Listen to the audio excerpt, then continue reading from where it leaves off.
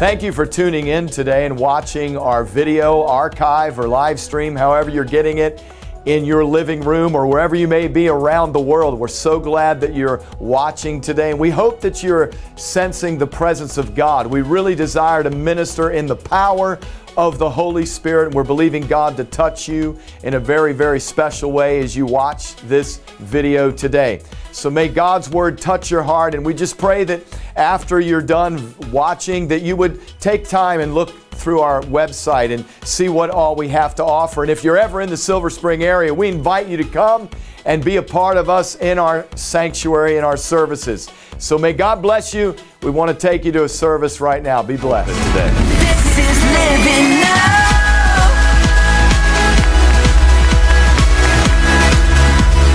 This is living now. Thanksgiving. Amen. And now we're going to spend the next few days eating turkey in all forms of ways. But, you know, it's hard to believe that we're already into December next Saturday. Isn't that something? I want to encourage those of you this morning who you've been waiting on the Lord for something.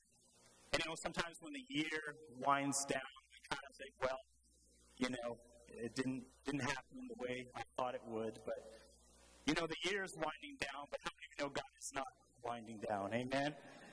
Amen. God is still at work. Amen? And there's so much that God can do, even in the days that are ahead. You know, God is not guided by our calendar, and He's not limited by days and months. So I just want to encourage those of you you've been waiting, you've been believing God for something to happen this year. It's not over. Amen. God can still do amazing things. Well, the message today is entitled, In His Hands. In His Hands. Turn with me to Jeremiah chapter 18. Jeremiah chapter 18.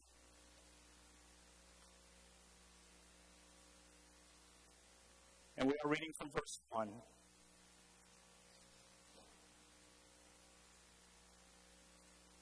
And it says, this is the word that came to Jeremiah from the Lord. Go down to the potter's house, and there I will give you my message. Verse 3, so I went down to the potter's house, and I saw him working at the wheel. But the pot that he was shaping from the clay was marred in his hands. So the potter formed it into another pot, shaping it as it seemed best to him. Then the word of the Lord came to me. He said, can I not do with you, Israel, as this potter does, declares the Lord? Like clay in the hand of the potter, so are you in my hand. Amen. Amen. The profession of a potter and the history of pottery goes back a very, very long time. We know that archaeologists today will find pottery that dates back thousands and thousands of years. They'll be able to look at the different shapes and colors and designs and give us an idea of the period of time that those pieces were made in. And so Jeremiah receives a word from God, and that word is to go down to the potter's house. And there I will give you my message. The first thing we need to understand is with God, there's always a message. Now, we don't always get the message, but there's always a message. And notice it says, my message. It's not just some random word, but there's something very specific that God has for Jeremiah. There's something that he wants Jeremiah to see. He wants to reveal something of himself to Jeremiah. So he says, go down to the potter's house. Let me ask you a question this morning. Are we hearing the message? You see, I don't believe that God is hiding from us. I believe that God's desire is to reveal himself to us. He has a purpose and a plan for each life. Remember, this is the same Jeremiah that God said in chapter 1, before you were born, I knew you, and I had a plan for you. I said to you a few weeks ago, standing here, that if God has us here here at this particular period in time, then he has something for us to do. And if this is where he's led us, then he also has a message for us. And so the challenge for us is to make sure that we hear the message that God has for us in any particular period of time. There's something that God wants us to take from every experience.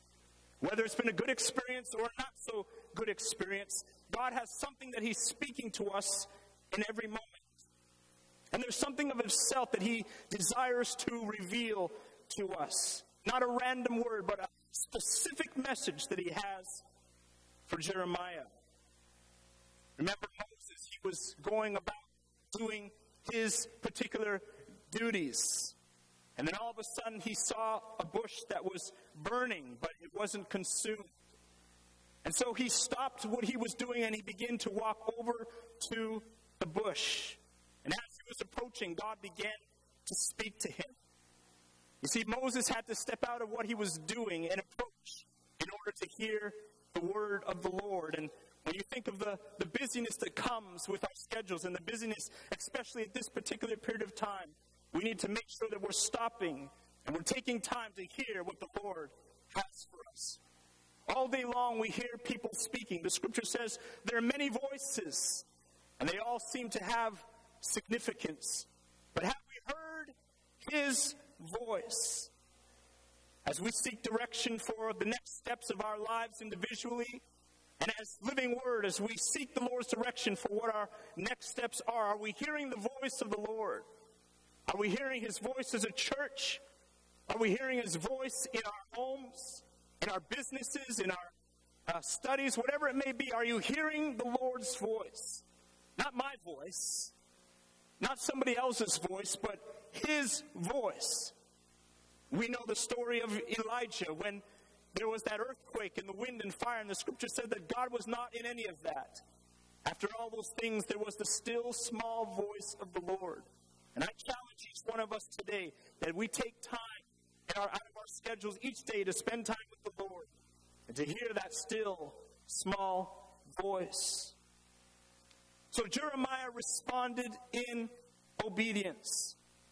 The scripture says he went down to the potter's house and he saw the potter working at the wheel. The key is that when God speaks, we must obey. Amen?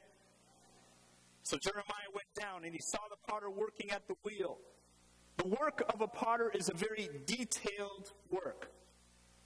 I remember when I was in 8th grade, I was doing pottery in art class. I made something that was supposed to be a bird.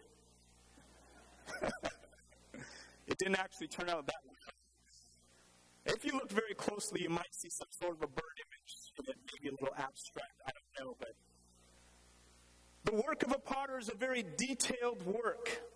It takes time. It takes a lot of patience. And it's no mistake that God would choose to reveal himself to Jeremiah as a potter. This word and this whole chapter, as we know, is a prophetic word to the nation of Israel. And as we know in the scripture, as we read, that much time and patience was required in working with his people. And much time and patience is required in working with you and with me. How do we know this? Because the pot that Jeremiah saw being shaped from the clay was marred in the hands of the potter. If you haven't figured it out already, he is the potter, and we are the clay. As Jeremiah was seeing the work that was being done, the clay was marred in the potter's hands. Now, the word mar is not a word that we hear at all these days. I don't know if anybody's ever used that word with me. But it means damaged or spoiled to a certain extent. Damaged or spoiled to a certain extent. In other words, it's not garbage. It can still be used, but it's not the best that it can be. If you've ever been on a vacation, you're excited to go, and when you get there, it rained the whole time. You could say, that vacation was marred. Amen. It was still a vacation, but it wasn't the best that it could be. The word marred also means to render less than perfect. less attractive, less useful. To render less than perfect, less attractive, less useful. It's interesting how a piece of marred clay can sound very much like the way we see ourselves sometimes. Has anybody in here ever felt less than perfect? Less attractive or less useful? You see, the clay was not ruined by the potter. I need to make that clear. The scripture doesn't tell us that it was ruined by the potter. It was ruined by the imperfections of the clay. You see, a potter deals in clay, and clay is a very earthy substance. It comes from the ground. And a potter's job is to look at that earthy piece of clay and to see the potential in it, and to see what he can do by forming and fashioning it into a finished product. And the work of the human potter is very much like the work of God. While the potter was working with the clay, it got spoiled in the hands of the potter. The clay was damaged. The clay was rendered less than perfect, less attractive, and less useful. As the potter was working to mold and shape, defects began to be revealed. And I was thinking that, sometimes as God is working in us, we begin to see areas of our lives that need a little more work. We talk sometimes about drawing closer to God, and how many of you know God is light? Well, the closer you draw to light, the more you see things. Amen? And so the psalmist said, "Search me, O God, and see if there be any wicked ways within me." Think about that for a moment. The Holy Spirit, the flashlight of God, searching our hearts to see if there's anything going on within us that shouldn't be. Can I tell you that sometimes life can be messy? How many of you know that life can be messy sometimes? And in the context of this verse, people were wanting to go their own way. So sin can make life messy. Hurt and pain can make life messy. When we're not living the way we should be, it can make life a little bit messy. And when we're not living to our full potential, it can make life a little messy. We love God and we love Him with all our hearts, but sometimes we are marred. While the potter was at work, something went wrong. And I believe that I'm speaking to someone this morning who's sitting here saying something is wrong. Something's not all that it should be. You are not alone. The scripture says that we have all sinned and fallen short of the glory of God. Every one of us can point to a moment in life when something went wrong. And consider a man by the name of Abraham. He had a promise that he would have a son. But a period of time would go by and he would begin to realize that it wasn't happening the way he thought it should happen. And so between he and his wife, the plan was devised that they would have a son with the wife's servant. How many of you know that's marred? Amen. That wasn't the plan of God. And then think of a man by the name of David. He's the king of Israel, and he's so successful in his accomplishments. But one day he sees a woman by the name of Bathsheba, and he decides that he wants to be with her. He ends up getting her pregnant, and then he puts her husband on the front line of the battles, knowing that he would be killed. Even David had a life that was marred. If you are not in a right relationship with God today, you are marred. If you are seeking the approval of man and not the approval of God, you are marred. If you are living in guilt and condemnation from past sins, you are marred. You see, none of these things make us disposable, but they just make us less useful. You see, how could we bring freedom when we're not free? Amen. And how can we give hope when we have no hope? But the good news is the potter is not finished yet. Amen. Hallelujah. He wasn't done with this piece of clay, and he's not done with you and with me. God has a plan. And the scripture says the good work he started in us, he is able to complete.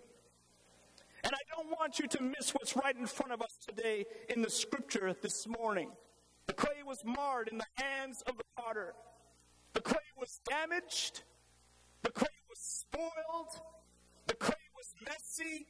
But the clay was still in his hands. Hallelujah. The clay was still in his hands. And that's the place that we need to be. When life gets messy and when you feel less useful, when you feel damaged, and when you feel spoiled, stay in his hands. Hallelujah. Now, what does the Bible say about God's hands? You could write these scripture references down. Psalm 138:8. It says, the Lord will fulfill his purpose for me. Your love, O Lord, endures forever. Do not abandon the works of your hands. Hallelujah. There's a prayer you could pray every morning. Amen. Lord, do not abandon the works of your hands. And then Isaiah 49:16. You could just write these down because I'm going to kind of go through them quickly. Isaiah 49:16. Behold, I have engraved you on the palm of my hands. Oh, thank you, Lord. Think of something you have that is engraved. God said, I've engraved you on the palm of my hands. And then Isaiah 64:8. Yet, O Lord, you are our Father. We are the clay. You are the potter. We are all the work of your hand. Isaiah 64:8. Amen. Amen. See, not only is he the potter, but he is our Father. And he says that we are the work of his hand. And then look at this one in John chapter 10:29. Jesus is speaking here and he says this. He says, my Father, who has given them to me, is greater than all. No one could snatch them out of my Father's hand. Hallelujah. Hallelujah. No matter what the enemy is doing, no one can snatch you out of the Father's hand. Amen.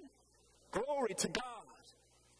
And in 1 Peter 5:6, it says, humble yourselves, therefore, under God's mighty hand, that he may lift you up in due time.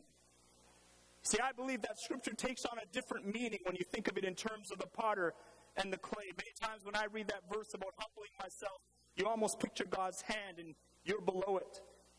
But picture for a moment, the humbling is that God is forming you and fashioning you. And we're allowing him to do that. Amen. You see, so many times when life beats us down, we walk away from God. But I want to tell you something today. Things will not always work out the way we plan. But when they don't, and as hard as life gets, we need to stay in his hands. When life disappoints you and it seems that God is nowhere to be found, we need to stay in his hands. Because he is the one who is holding on to us. You see, God is a master potter, and he knows how to take that earthy, messy, marred clay and make something beautiful. You know, in the life of Joseph, it's a very interesting picture of a plan that doesn't seem to go well in the beginning. The scripture says that because Jacob had hit so late in life, he loved Joseph more than all his other sons. And he made a richly ornamented robe for him, and we call it the coat of many colors. But his brothers saw this favoritism, and they hated Joseph because of it.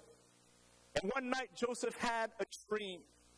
And the Bible tells us that once he had this dream, he shared it with his brothers, and they hated him all the more. He says, we were binding sheaves of grain out in the field, and suddenly my sheaf stood upright, while your sheaves gathered around mine, and they bowed down to it. I don't even know his brothers didn't like that dream too well. Amen. Do you intend to rule over us? They said. And to make matters more interesting, he had another dream. And he told his brothers that one too. And this time the sun and the moon and 11 stars were bowing down to me, he said. In other words, not just you, my brothers, are going to bow down to me, but so are you, Mom and Dad. This enraged his brothers, and so this triggered something, and it began a journey that would turn Joseph's life totally upside down. When his brothers left one day to graze the flocks, His father said to go and see if all is well with your brothers. And so they didn't realize, or he didn't realize at the time, that his brothers were actually plotting to kill him. His brother Reuben, his older brother Reuben said, well, let's just throw him in this well. But Reuben was thinking actually that he would go back for him a little later. But what happened instead is that they stripped him of his robe and they threw Joseph into the well. In their next move, they would sell Joseph into slavery and he would be taken to Egypt. They would dip his robe in blood and bring it back to his father, trying to convince him that Joseph had died. Joseph would be sold again in Egypt to a man by the name of Potiphar. You see, what's the point here? Here was a man by the name of Joseph who I believe was on the potter's wheel. You see, God had a plan for his life, and now that plan was seemingly marred. Joseph will find favor in Potiphar's home, but one day he would be falsely accused of trying to take advantage of Potiphar's wife, and he was thrown then into prison. And when you read the story of Joseph, it almost seems unfair. Every time it looked like he was getting ahead, something knocked him back down. You know, we know the end of the story. We could read the story in about 15 minutes or so, but Joseph didn't know that when he was walking through it. And you know, we don't know the end of our story either as you're walking through it. But God knows, amen? But God knows.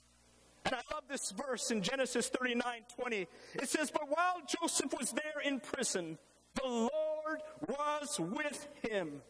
He showed him kindness and granted him favor in the eyes of the prison warden. With everything that he was going through, I believe that Joseph was still in the hands of the potter. God was not finished with him. He was still in the potter's hands. I declare to you today that the Lord is with us. And he is showing kindness and he is granting favor. We just need to receive it today. Why don't we give the Lord a hand clap of praise? Hallelujah. Thank you, Jesus. Whatever it is you're walking through, I want you to know that he's showing kindness and he's granting us favor today. Whatever it is you're walking through, we are still in his hands. There is no crack. There is no damage. There is no hurt that he cannot heal and repair. His hands are healing hands. His hands are delivering hands. His hands are restoring hands. Another opportunity would come where in prison Joseph would interpret the dream of two other prisoners. And he did so successfully. He told the king's cupbearer, please remember me before Pharaoh. Once again, the Bible tells us that the cupbearer forgot about Joseph. And 2 full years would pass again before Joseph would have the opportunity to interpret Pharaoh's dream. You know, we serve a very patient God. The Lord gave Joseph the ability to do so. And as a result, Joseph would be promoted to the second highest position in the land. Hallelujah. It is a powerful story and a message in and of itself. But that dream that Joseph had at the beginning, those dreams would eventually be realized. But here's the thing. Joseph's whole journey, his whole journey was seemingly marred at every single point. He was thrown into the well by his brothers. He was sold into slavery. He was lied on by Potiphar's wife. He was thrown into prison. He was forgotten in prison. From the time Joseph first had his dream to the time of its fulfillment was about 14 to 22 years that Joseph had to go through what he went through. It was about 13, 14 years to the fulfillment of the first dream, and then about another 9 to the fulfillment of the second. See, it's not the way we would have mapped this journey. If we were writing the story of Joseph, we might have written it differently. And many of us, the journey that we have taken in our life, we would have written it differently too.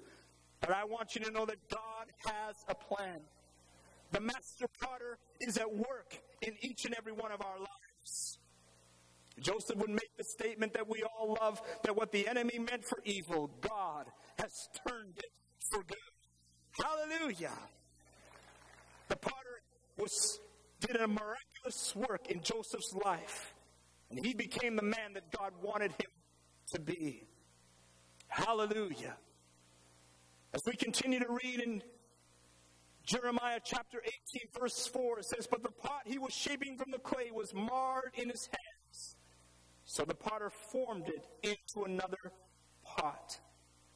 The potter formed it into another pot. You will not be thrown aside. His desire is not to discard us. When we stay in his hands, as damaged and as spoiled as we are, the potter begins to form us and fashion us all over again.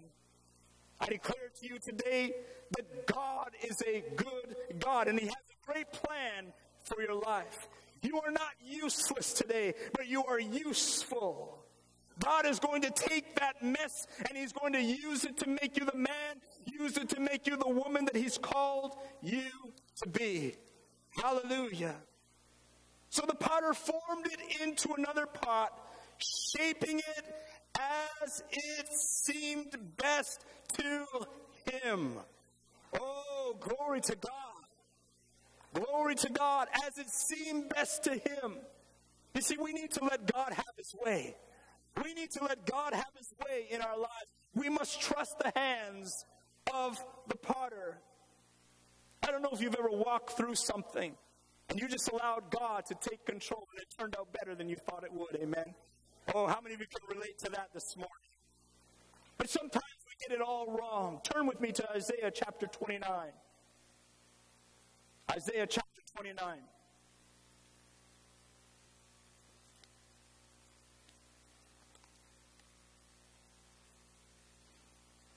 And we're reading from verse 16.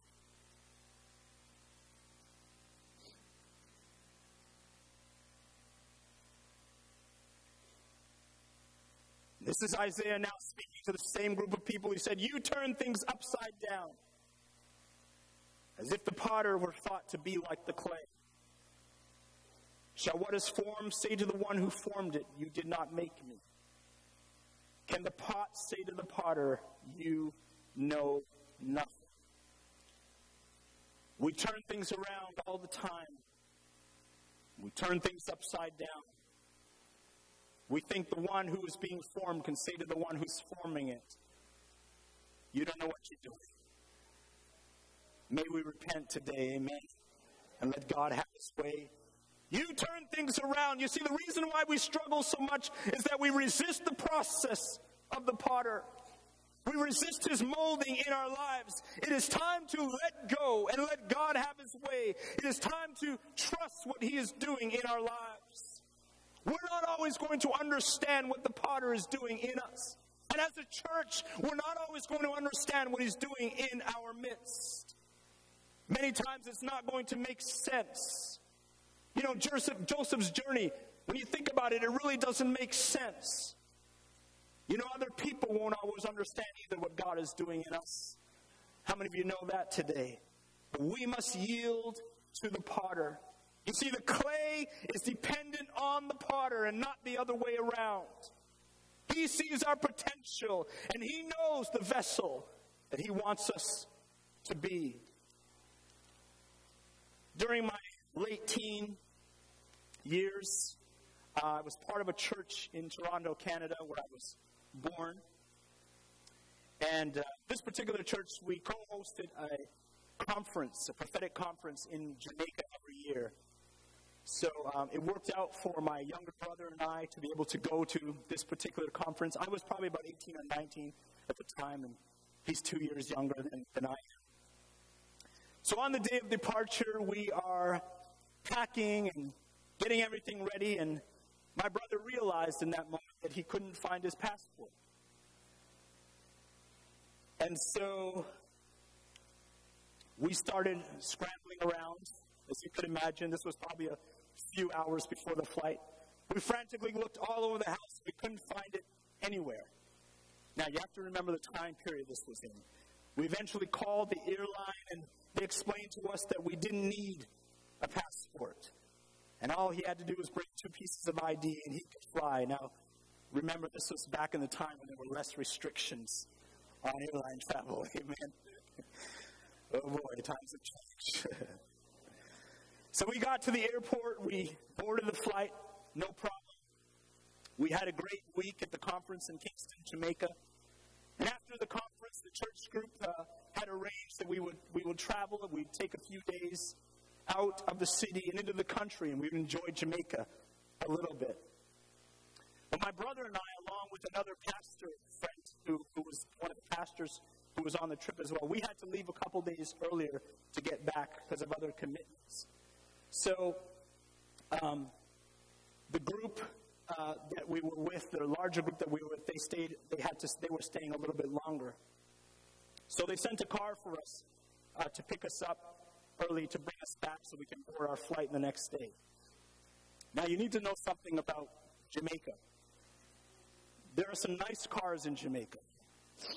And then there are others. They sent for us one of the other cars. This car that they sent for us was not in good shape at all. I mean, it looked like it was pieced together in someone's backyard. The driver assured us that it was safe. He made it. So he said, well, I made it here, so we'll be fine to get back. So reluctantly, the pastor we were with, my brother and I, we got in to return to Kingston and catch our flight the next day. But probably about midpoint during the ride, we started to notice that the driver was using his gear shift with a little more intensity. And of course, they drive this side, so he's using this. So we asked, is everything was all right? His response to us was, no brakes, man, no brakes. Oh, boy. So here we are coming out of the hill country, down roads that look like they were built for just one car, with no brakes. And we're coming down the hill, and you can't even see other vehicles. So many of you know what I'm talking about. You can't even see other vehicles that are coming around the bend. They just kind of, honk their horns. There's no guardrails anywhere because they don't believe in that. And we have no brakes. I turned to look at the pastor. I turned to look at the pastor that was with us. And once he heard there was no brakes, I don't think he spoke another word of English for the rest of the trip. I turned to look at him. He just started breaking out into tongues. He spoke for tongues the whole rest of the way. Oh, hallelujah. If you've never spoken in tongues before, I know exactly where it would happen. Amen. As we're coming back down out of the hill country, this car was literally falling apart before our eyes. I mean, the driver had to stop a few times to reconnect something here and tie something there. This was a 2-hour journey that turned into 3 to 4 hours. We arrived in Kingston, Jamaica, literally, I'm not kidding, we were literally dragging pieces of the car behind us. The muffler was dragging, you can literally hear it as we're pulling into the city. So after a night of rest and giving thanks, of course. Oh, man. We went to the airport the next morning. So, as expected, they asked my brother for his passport. And we explained what we were told in Canada about his 2 pieces of ID. And the officer there in Jamaica kindly told us, yes, that's true. You can get into Jamaica, but you can't get out. Oh, boy. You ever have a moment when you realize this is going to be a very long day? So they said, well, see what you can do to get the matter resolved. Thinking that we were from there. I said, we're not from here. We don't know anybody here. And they said, okay, what we'll do is we'll pay for a cab and you can taxi and you can take it to the Canadian Embassy and see if you can get it sorted out. So by now we knew we would miss our flight. We got into the taxi thinking it was going to be a return trip with our suitcases and all. When we got to the Canadian Embassy, the driver took out our suitcases and he put them out into the street. And I said to him, I thought you were going to wait for us here. And he said to me, no, one way. So here we are in Jamaica, in the Kingston, in a place where we know nobody. The embassy wasn't open at the time, so we are literally standing outside the embassy in the middle of the street with our luggage. I want you to know by this point, hope was fading fast.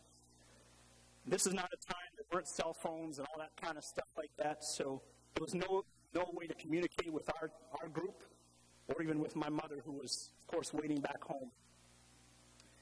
My younger brother, he had totally lost hope. I remember him saying to me at one point, it's okay, you can go home. Just leave me here, is what he said to me. I said to him, do you know what would happen to me if I arrived back without you? Amen. Do you know what my mom would do to me? Oh, boy. But this was truly a low point. And why am I sharing this story with you? Because sometimes life gets messy. You know, we don't know what to do. And it's a smaller picture of a bigger picture.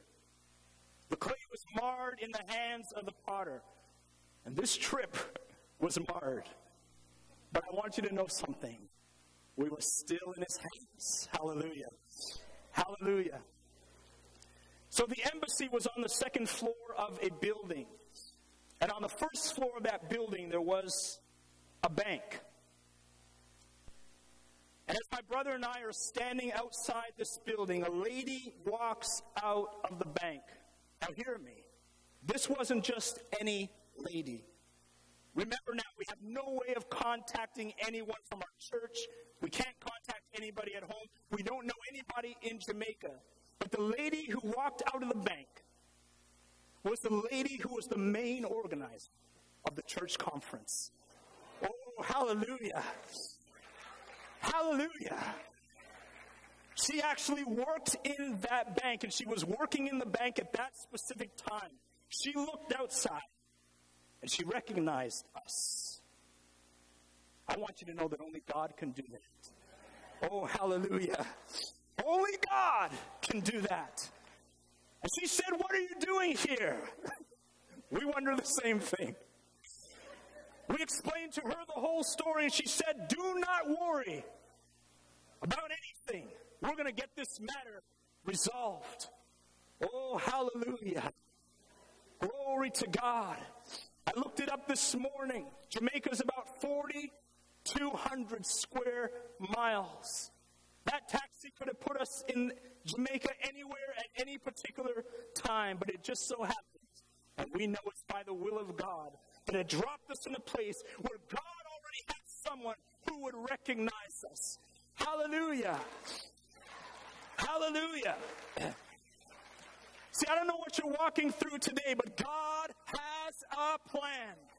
Hallelujah. And for the next several hours, that lady stayed with us. When the Canadian embassy finally opened, we went upstairs. We got in touch with my mom. It was a very crazy day, let me tell you. My mom was on the phone threatening the Canadian embassy workers. My brother was sitting on the floor still without hope. I was just trying to hold it all together. They told us it would be a minimum of 3 days, at least, before they could do anything. And remember, we had to get back for a certain appointment. We had to spend all the money that we had at the time. They told us that at the embassy, 3 days that you're going to have to wait. But I want you to know that God had another plan. So that lady stayed with us. She helped us through. She drove us to the airline ticket office. And we came to find out this, that the reason why we couldn't fly that day was because our flight from Toronto to Jamaica was a direct flight. But the flight that we were coming back was going to stop in Miami. And today, as well as way back then, you weren't getting into Miami without a passport. Amen. And so that was the reason. And so the American Airlines ticket agent was right here.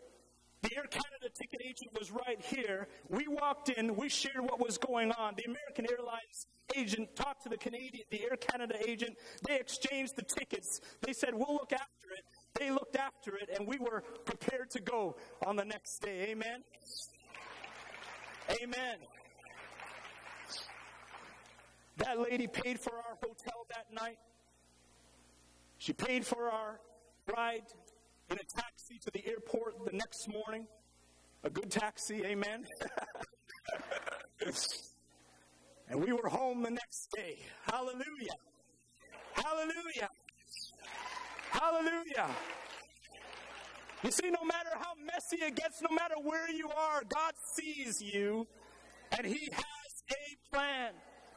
A few months ago when I was teaching on the message, 3 vessels, I shared with you that in a large house there are many vessels, some for honorable purposes and some for less honorable. But if we remain in the hands of God, cleansing ourselves from all that is not of Him, the Bible tells us that we'll be vessels for noble purposes, made holy and useful to the Master and prepared to do any good work. And that's the finished product that God sees. The good work He started in us, He desires to see it completed. You see, His call on us is to be containers of His glory. Not damaged, not spoiled, but useful. Maybe today you don't see the value in yourself anymore. You say something went wrong. Life has gotten messy and you no longer feel useful for the purposes of God. Or maybe life has beaten you down and you ask yourself today, is there still a plan for me? You know, some of us have gotten so used to brokenness, we are comfortable with things not going well. We accept brokenness as a way of life. We live each day with hurt and pain, depression and guilt. We believe that God can never use us again. And we cover it up hoping that others won't see. But I want you to know something today. God sees. He sees that. In closing this morning, turn to Ephesians chapter 2, verse 10. Ephesians 2:10.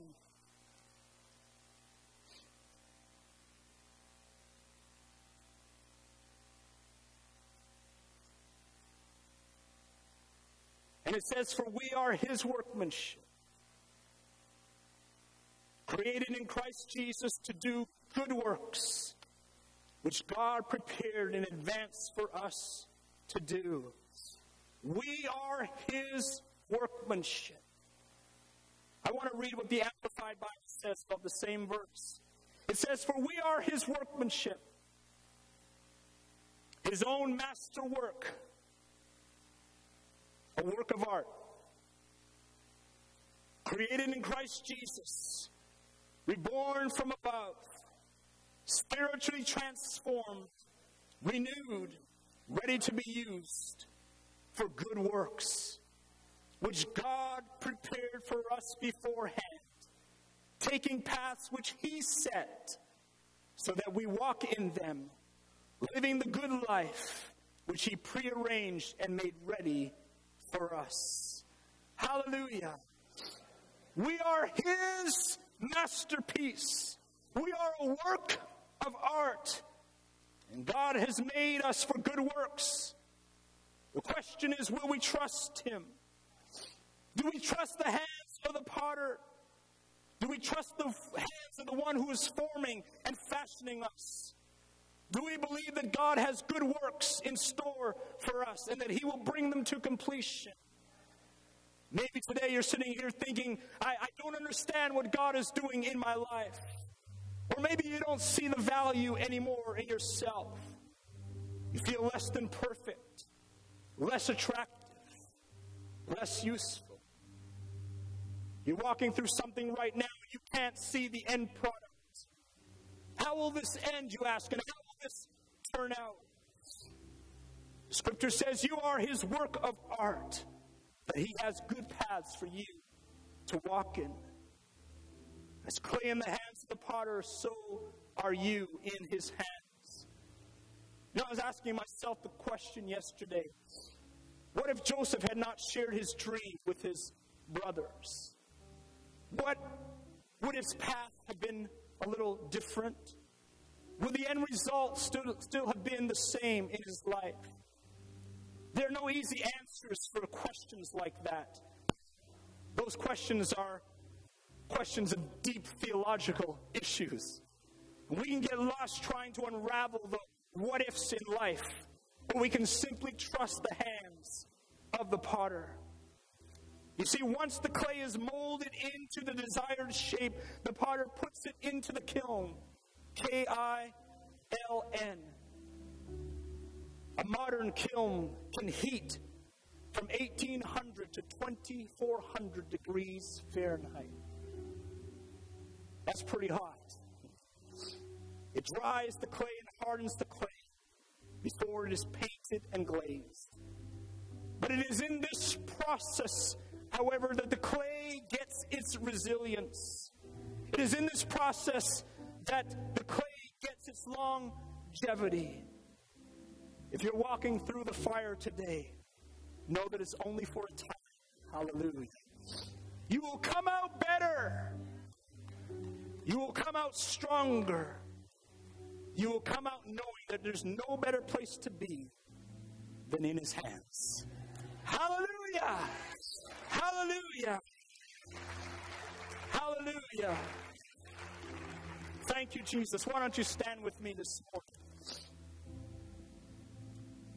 Just for a few moments this morning, let's make our seat an altar.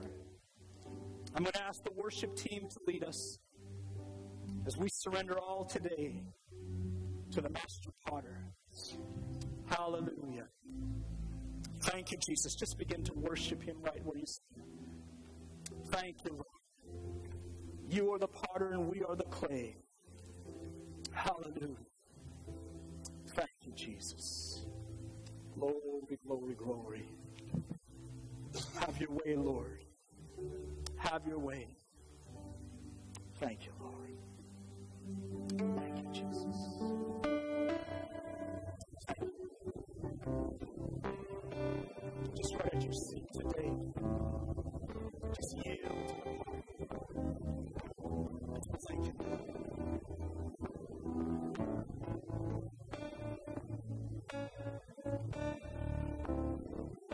Let's sing it.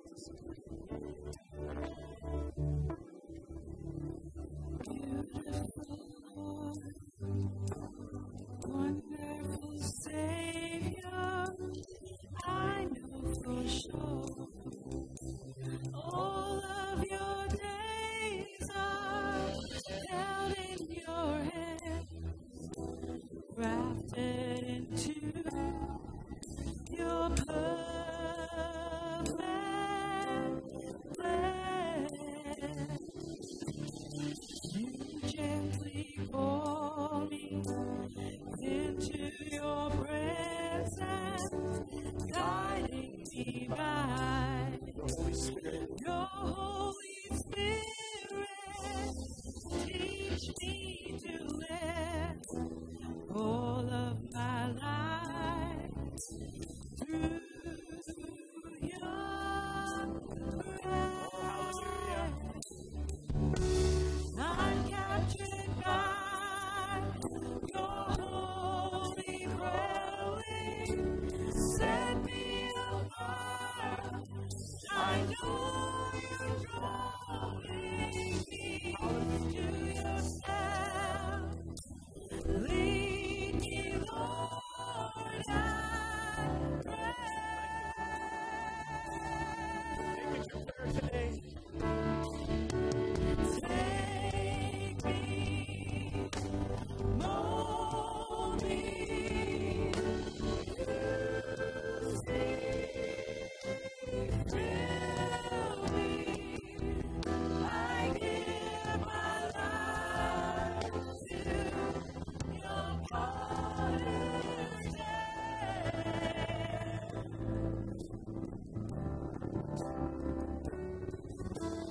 Hold me, guide me, lead me, walk beside me. I give my life to the potter's hand. I'm going to ask our altar workers to come at this time. If today you need prayer. You feel a little damaged,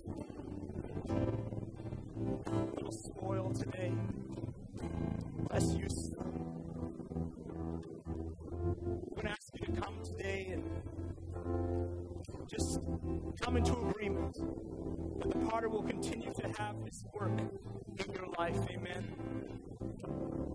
And if today you say, I don't need prayer, but I just want to come to this altar and surrender, and feel free to come and just kneel and just surrender to the potter.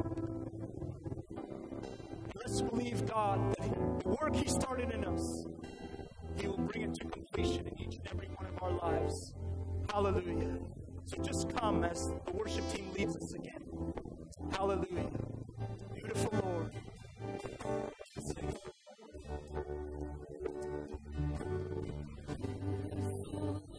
Just begin to come.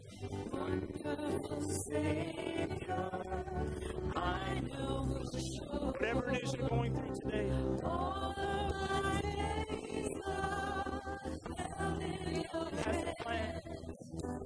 wrapped into your perfect plan.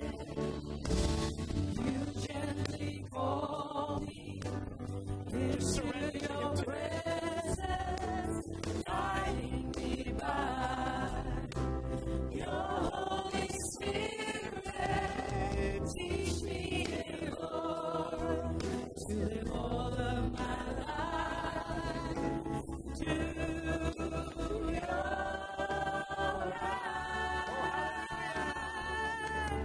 I'm captured by your holy calling. Set me apart. I know you're drawing me to yourself. Lead me, Lord, I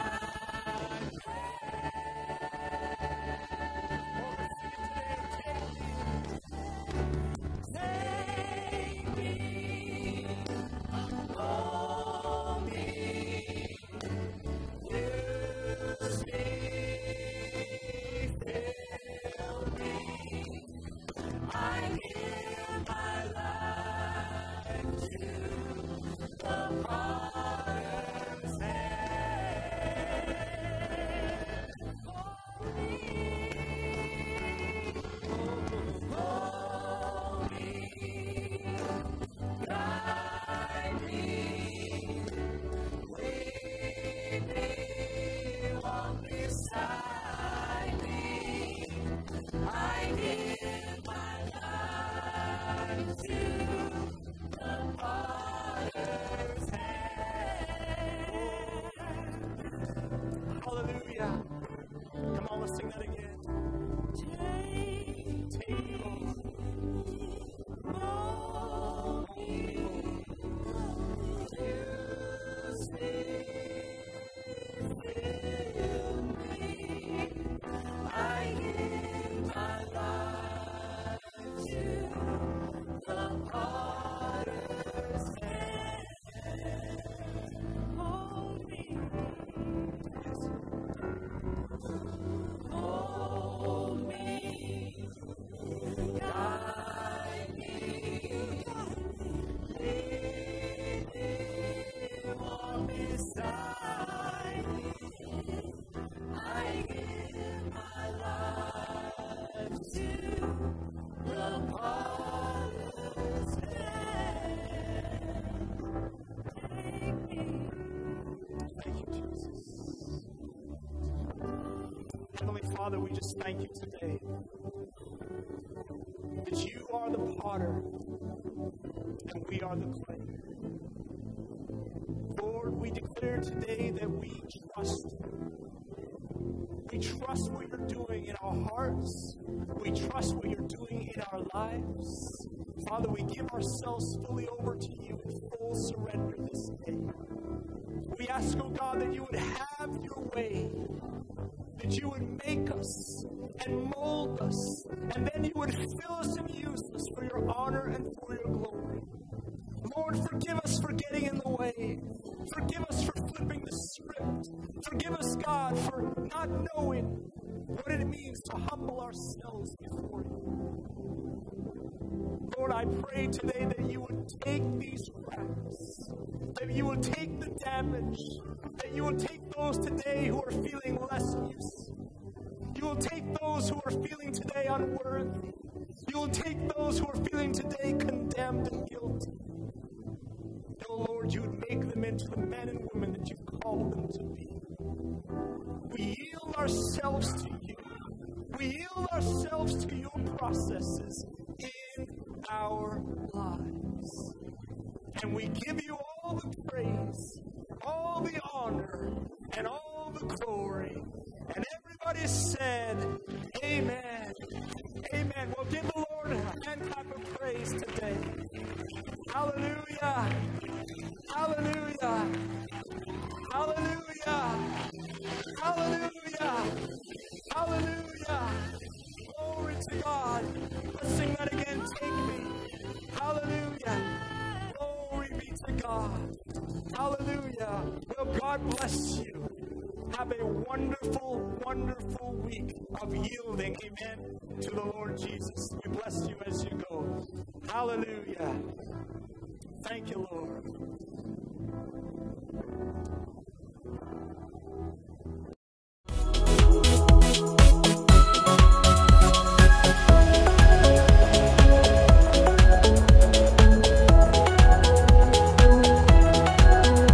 Well, we hope you've enjoyed watching today. We trust that God has ministered to you.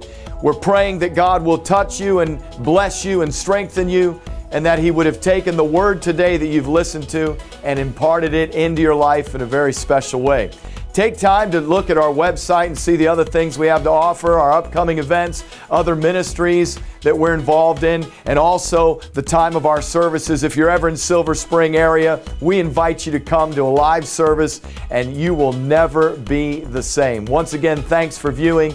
May God richly bless you.